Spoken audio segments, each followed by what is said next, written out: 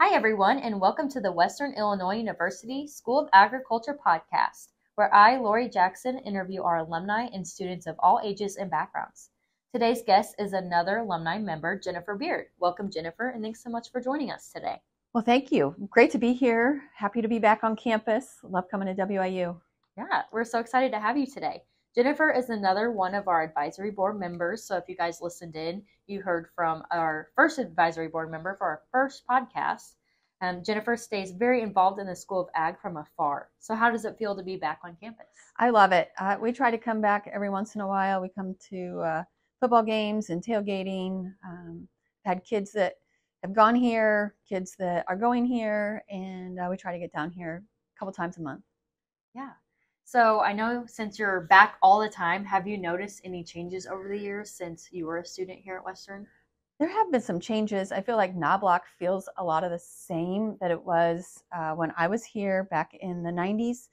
And probably looks the same, right? It looks the same. Yeah. But I feel that it's still very warm and inviting, which I felt the benefit of when I was here way back in the 90s. Just everybody's friendly. It seems very different than going on to other campuses, and those environments are different than what I feel is here. Yeah, and I think that's why a lot of students choose to come to Western. Exactly. I agree. I feel it's the rural atmosphere that you have a comfort level, and you just feel like you can fit in. It takes all walks of life to be here, and just very inviting and comfortable. Yeah.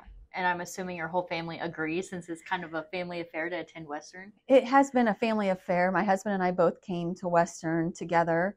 And then my oldest son, he decided to come to Western for his junior and senior year, transferred in from Black Hawk East. He met his now wife here at Western.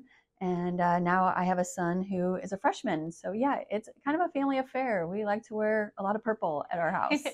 I'd say so. I hope you have some clothes left over from when you were in college. You wear to those football games. So could you tell us a little bit about your college journey at Western and how it led you to where you are today? Wow, what a great question.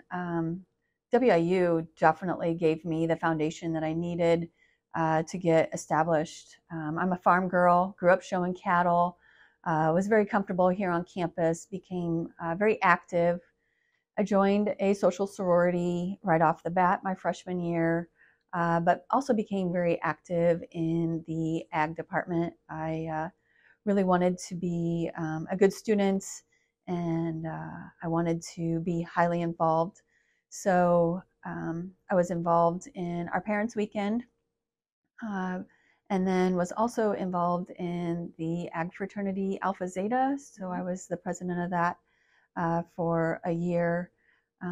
But just being involved in small classes, you got to know the professors and really gained some valuable relationships with some of those. Allowed me, the fact that I was so close with several, that we were able to work out a summer internship program with the Knox County Farm Bureau, and I was able to get 15 hours of credit just for that full-time job over the summer, and it allowed me to graduate a semester early. So it was probably one of those first pioneers to have something like that established. Usually you got 5 to 6 hours, and I worked really hard and closely with professors to get that accomplished. So I could get on my merry way and get married and start a career that much earlier, which led to the Illinois Farm Bureau. I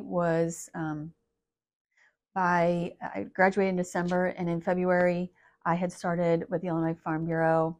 In March, I was hired to manage a county farm bureau in Northern Illinois. And then 2 years after that, I managed Knox County. So I was in the Farm Bureau for 10 years, and then moved into banking thereafter. So moved up the ladder in the bank. Yeah. as Seems well. like it happened so fast. Yes. I'm sure it flew by. It did. Were there any professors on campus that really made an impact on your career choices? So yes, I'd have to say Dr. Brees. I never had him for a professor, but he was one of those that was just very inviting and engaging and pushed to make you succeed and kind of served as a mentor in a lot of ways. And he really advocated for me and getting some great opportunities. And Dr. Carlson was the chairman of the department at that time, and he was a great leader at that time. Did a lot for the ag department and for the students. So yeah, it's very fortunate to have them. Yeah, I wasn't as fortunate, I guess, but the professors I did have were awesome that are here today. And I agree. It's, if anything hasn't changed, it's the environment, the professors, that one-on-one experience, and they're all awesome. But I know you mentioned you felt that he was a mentor to you, and I remember us talking about you are a mentor currently and were last year. So could you tell us a bit about that? Yes, that's a fairly new program, I think, that Jana has established, and feel very fortunate to be involved in that for my second year. I was excited to be involved last year and had some success with one of the freshmen. And again, I'm down here on campus for this podcast today and going to take my mentee out for dinner and try to help him with maybe some of the struggles he's having and maybe hear some of the good things that he's doing too. So excited about that tonight. Yeah, I think it's awesome that you're staying involved on campus and within the ag department and with our new incoming students too. So I'm glad you guys get to meet in person and hang out for a little bit and get to know one another. So I know you're big on getting involved on campus. So what piece of advice would you give a current college student? I think the piece of advice that I could give a current college student is to say yes, to be actively involved. You get what you give in anything in life, and what you put into something is what you're going to get out.